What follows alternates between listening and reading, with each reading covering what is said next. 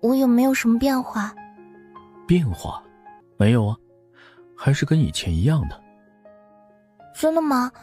可我看网上大家都说生产的女人……没有，真的，你还和以前一样美。你没有骗我吗？骗你这个有意思吗？你没事还是少逛那些论坛吧，全都说些有的没的，你真的还跟以前一样。真的。我是害怕我也那样了，你会嫌弃我。那我问你，如果我的年纪大一点儿，以后不能像现在这么频繁了，你会嫌弃我吗？我当然不会了。那这不就是了？你都不会嫌弃我，我又怎么可能会嫌弃你呢？这不一样啊，你是男人了，男人的需求到底说还是会比女人大啊。更何况以前咱俩刚在一起的时候，你可不就是总想对我做那种事吗？以前是这样，我承认，但是你也说了，那是以前。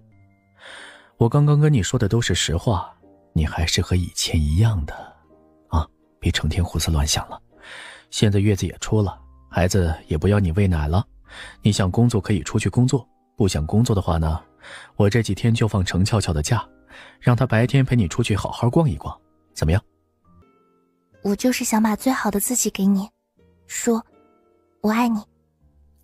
我也是，涛涛，我爱你。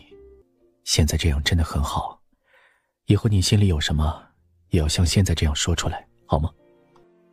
俏俏既然去了公司，就让她好好工作吧。